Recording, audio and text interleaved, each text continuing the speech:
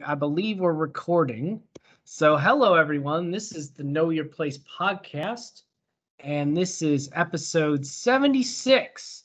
And on here today, I brought on a very special guest. His name is Shane Crow. Say hello to the fans, Shane. Hello, fans. Glad to be here. Glad to be here. Welcome. Thank you for the invite. and Shane, Shane's a fellow coworker of mine, and he just really wanted to come on today, and we're gonna kind of dig into archaeology some, I suppose, is the broader topic at hand. But yeah, so I guess if you want to just give a little background about yourself and how you came across the Graham Hancock character, and sort of I guess we'll put out there's going to be a lot of discussion about what's truth and not truth in the archaeology community today. So go ahead and give a little bit of the intro for the crowd. Well, just a little background on me. I'm originally from Texas, Houston, Texas to be exact, and I kind of made my way about to Kentucky through different circumstances. I met my wife in college, and we started having the babies, and I couldn't go back because I was in Kentucky once the babies came.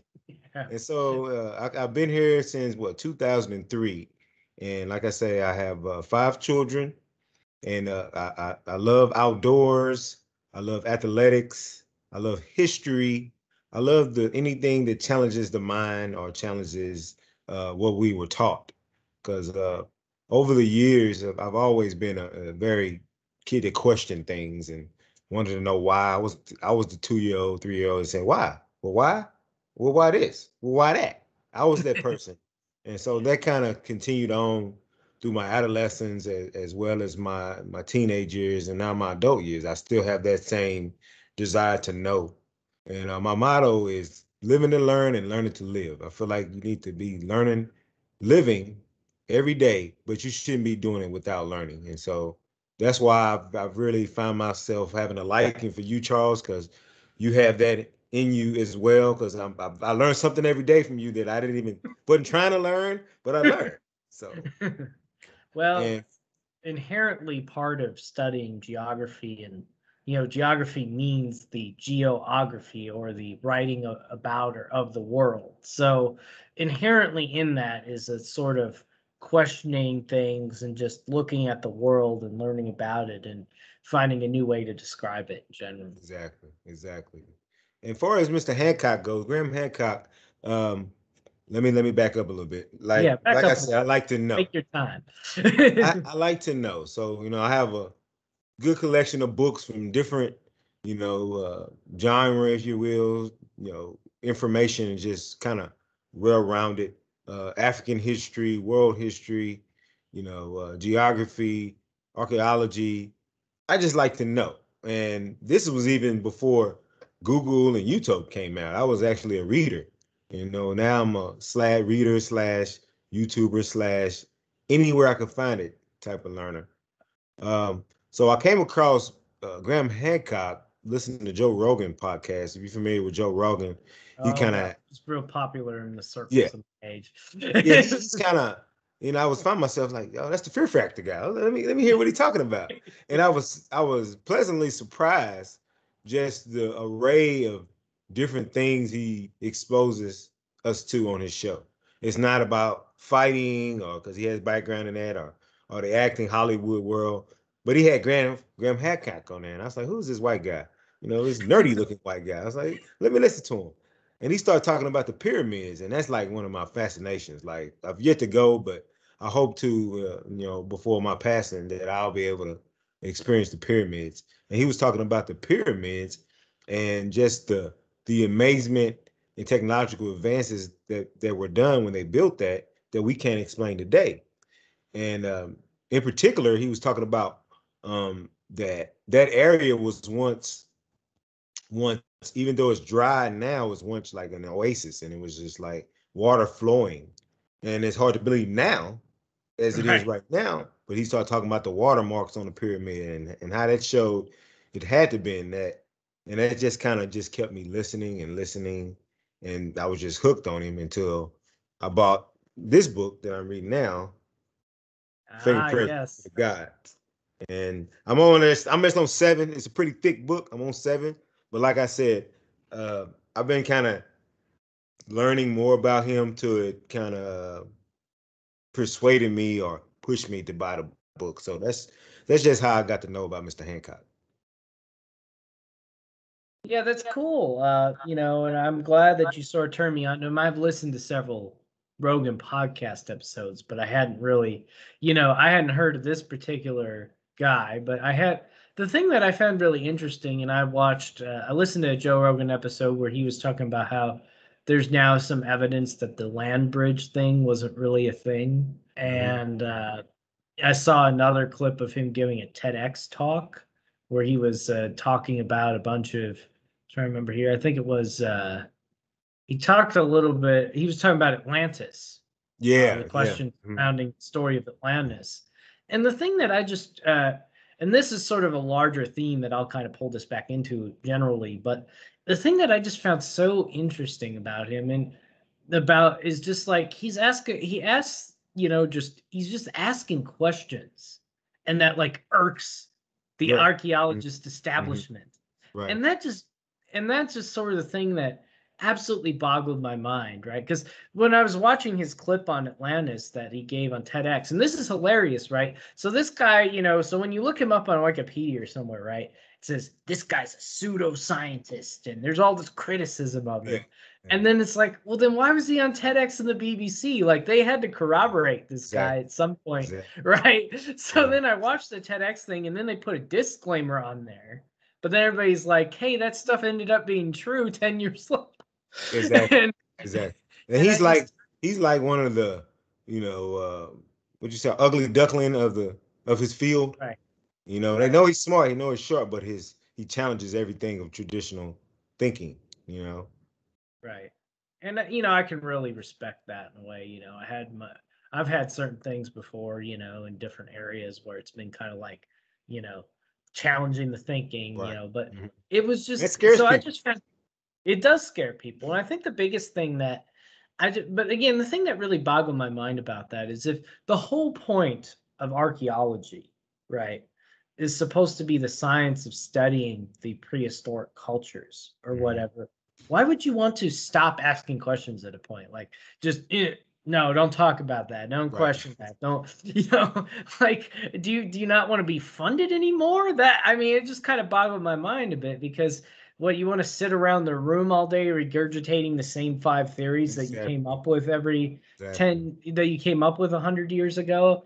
I don't Mhm. think that would not work in my field in geography. Somebody would definitely be like, what, like there's so many theories that we've already like fought out. Like we're like the big one in my community that people really fight about is whether or not there's this thing, and this kind of applies to archaeology too, luckily, is it's called cultural predeterminism or environmental predeterminism, where, okay, so your culture grew up in the ocean, so you have boats, or Mhm. like your culture grew up in and there's still a big fight. Like some people say, no, that does not exist, and other Mhm. people are Mhm. like, yes, that. How can you deny that that exists, right? Well, the thing about right, Graham, Yeah, like you said, he asked the questions, but he's basing it on science. He's not basing it on his emotion about it, what he's learning, or what traditional science has taught him, or what he learned in school. He's just following the science and right. follow the logic of it all. You know, for as how they created these things, like they weren't primitive as we try to think. They were very well advanced for their time. Well, and that's the other thing that I think is a real thing that that is just a real hard thing for people is shifting this narrative of like everyone pre my society was totally backward, Right. right? Like, Mm-hmm. and that's just not true. I mean, there's just it's just advancement was in a different way. We've done things in a Exactly. different way. Like, Mhm. yes, back then, or even back in the 50s, we couldn't be having this video call this way, Mhm. right? But that doesn't mean there wasn't other type of advancements that were, very far Mhm. along, right? Like they just advanced in a different way. That doesn't even necessarily, we may find out in 100 years that people consider this backward, like, And that's just what really shocked me about looking into this guy from the jump. Is just like there's all these people out here that just like Hmm. mad at a guy for Hmm. asking questions. Yeah. And And I'm what like, "Oh, he talk about that, like you said, some stuff that was occurring back then was advanced for that day. right. But like he talks about, you know, how were they able to lift those big blocks up and just stack them perfectly like that? They You know, had and then to he have paired some, that with the evidence of giants in those times, you know, and so that would make sense, you know. And he's like, look, they got bones. They found bones here, giant bones right here. He shows you where to find it, and it's public information, you know. So you're able to put it all together. And so why would somebody want to cover it up? That's so interesting. That's so much we can learn and understand from that, you know?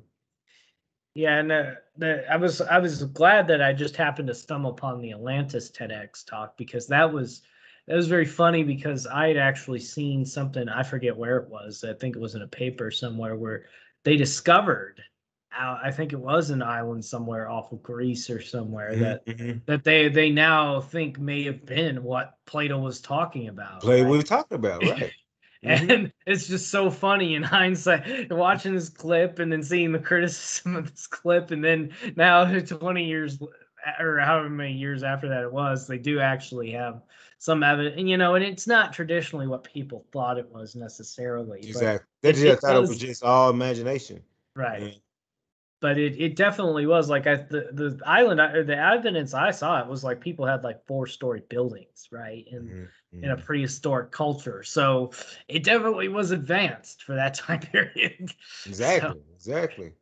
so but yeah, I like him also about, I don't know if you've seen the one with about the Amazon I saw part of that clip. I didn't get to watch all of it. But and how we don't even really understand the depths of the science and discoveries within the Amazon. well, it's And just so impossible, you get in there, and those travel through, I'm on call, man. But they just had call, a that's question. okay, I can They had a edit it. question this time. Wasn't no water flying nowhere. Yeah. All right. So yeah, as we were saying before we had to cut it out, Shane was just talking about the Amazon rainforest, and the problem is, is people, consider cultures backward or whatever, and they can't actually, like I said, there was no communication with the coast, so we really don't know exactly what Hmm. they were doing in there, right? It's just like But you have lidar now. You right, familiar with lidar? Now yeah, they seeing towns and water yeah, ducts, and these people are more advanced than we give them credit for now because all the right. growth and everything that changed in that landscape. You know, I just find that amazing. It's just amazing. You know, like we think the world was this way, but they have a whole nother world they were in. You know? Yeah, and I don't know how much you've studied of the Aztec civilization, Yeah. but Hmm. they were another very sophisticated one. People really don't, modern Mexico and sort of the mixture that's happened when the Spanish came over. People don't really understand. They were very advanced, the Aztec Hmm. civilization. They had arguably like the biggest city in the world at the time, Right. and we don't people take so much for granted. They just see stuff in a very narrow view. There are things that I even still have a lot of questions about from our founding fathers era. That's really where I studied a lot of my history minor in, was that era. And I found so many crazy things that Jefferson and Benjamin Franklin did that a lot of people don't talk about anymore. And Sweep it under the rug. Yeah. Hmm. Yeah. but I can only imagine so if it's those just really walls could talk. So yeah, I guess is there if there's a place, where do you think that I'm sort of round this home. I like to keep these about 30 minutes or so, unless we just get on a really crazy tangent, because I don't like to bore my listeners to death. But Mhm. is there a where did you, I guess you sort of said you just started studying about, you like to read and explore new avenues, but where would you say that somebody who's sort of less interested in things, what's your sell that they should start looking into this stuff more? For as of geography and archaeology. archaeology and sort of like the Graham Hancock thing where we're talking about like the questioning of the archaeology establishment, right? So like, okay, so there are people in the archaeology establishment that don't like Graham Hancock, right? They Mhm. think that they could, one of them called him a fraudster on television, right? Mhm. But why is it important, in your opinion, that people should question that kind of thing, and that it's important to sort of, and we already hit on this a little, but I'm sort of rounding this home a bit. Mhm. Why do you Mhm. think, what would be your sell if you could have just a short sales pitch to somebody and say, look, this is why you need to look into this more and sort of keep a more open mind on this? Well, because when truth, in short, truth is short. When you present it with questions, I mean, you present it with them. Like we started with the pyramids. When you look at them, you automatically, how was this done? Right. And you got to follow that no matter wherever it take you at. You got to follow you. And my thing, you got to have a thirst for it. I'm not satisfied not knowing. I want to be able to understand. And especially once you realize that sometimes this can be intentional.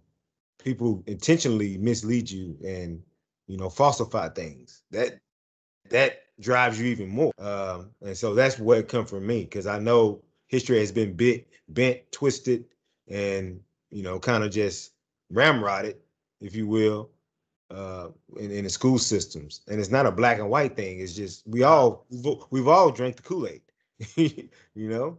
Right. And that's the thing that I try and emphasize with people, is because a lot of people see things in like a shorter view. Like I had another podcast I did, probably it was like my 13th or 14th episode now, but it was sort of a question of is there a world order, was what the topic of that one was. And in there, I sort of hit on this thing again. I said, well, there's always been a world order is the issue, right? It's just, Mhm. there's some people that then take it to the other extreme of like, there's, Dominating, yeah. you're right, and it's always existed, and there's always an establishment in a world order, and that means that we have to take that with a grain of salt, right? That I don't necessarily believe everyone in a position of authority or in charge of anything is acting out of bad motives per se or bad faith, but you have to understand that they are entrenched. So like they are going to preserve their entrenchment largely, Greed right? and power has been around before me and you, and it's gonna Right. be around after us. So I mean, So, that's been the pretty much the main idea from it all. yeah, Greed and power. You know. right. So when we're talking about this in the particular context of this archaeology stuff, it's these people have a vested interest in the archaeology status quo remaining. Keeping it straight. And Yeah. and so they don't like the fact that this guy is questioning things, and we gotta say, well, maybe when he starts getting correct sometimes, then you gotta just say, well, look, this guy's correct, and we gotta stop Mhm. throwing shade at Exactly. it, stop But whatever. you need people. You need those kind of people, And because and that's this how isn't the you first break time through something like this has frontier. happened either. Everybody thought, what it was, Galileo was insane, right? At his time period, everybody Right. thought, oh, this guy's insane. Nobody believed what anything he did. In fact, there's still a small percentage of the population that still doesn't believe in his Hmm. theories. So, you know, you gotta not take it for granted. You really got to read into it yourself. And like I said, don't just get caught up in what research it yourself. And that's not to say, like I said, most of the time I don't believe these people are acting in bad faith, or even necessarily that these people are wrong, right? I don't necessarily, but there are times you just got to look at it really hard. And if something doesn't make sense to you, that's the time when you Yeah. start looking into it more and Exactly. reading up more, If you not got a less. Not question, you got a question, you follow that question wherever it right, leads you. You're right, not wrong for that. If anything, you doing what you supposed to do, because the creator gave us this brain. And so when your stuff start ticking, you know, you wanna, discover more. My head is always ticking, and I always want to know why. And I want to hear other people's point of view and opinions. And it might change me, but or it might enlighten me. Or I might not do anything, but I won't never know until I, reach out to other people who have different of me. You know what I mean? right. And I think everyone could do that. So you got anything else you want to say to fans before we wrap up here? I think we've had a pretty good one. I actually think this will go pretty far. So I love it, man. I love it. I love what you're doing, man. I appreciate the invite, and hopefully we'll do it again. We'll toss another topic out there. yeah, sure. I'm always available. Although I have cut these back to more like once a month instead of every week because I just ain't got the time. But Hey, anyway, everyone maybe say we'll do it from a place, a location somewhere. yeah, Nice there you go. geographical location. We Uh, could we could I'm definitely always a proponent of on site if I can find somewhere. So all right, everyone. Everyone, thanks Jane for coming on. Look into Graham Hancock and sort of not just him, just this is one guy we talked about, but the larger theory behind this here is there's a lot of stuff out there in archaeology now that has sort of been, I would say, been changing in the last 20 years. It's not just him. I started hearing about that before you presented me with this one guy. right. And it does bear some more study. So really look at some of the new stuff in archaeology if you're interested. And just remember there is a core of the archaeologist establishment that doesn't like some of the new stuff that's coming out. Right. Well, you can look up Dr. Ben. He's a good one. Uh, hey, I ain't got the book over here, but Carter Carter Woodson, I think that's his name. He's an Egyptologist. Egyptologist. Um, Graham Hancock, and Graham Hancock got a buddy. I forgot his name, but it's a bearded guy. I think you might have seen him on the podcast. I forgot his name, but he has his whole other story, a whole other lane he goes in with it. He's a good one as well. So just YouTube, man. YouTube's our friend. If we just want to know more, YouTube's your friend. Uh-oh, don't say that. All right, It's all guys. about how you use it. All right, guys. I'll go ahead and sign off here. And this has been the Know Your Place podcast. See ya. Yeah.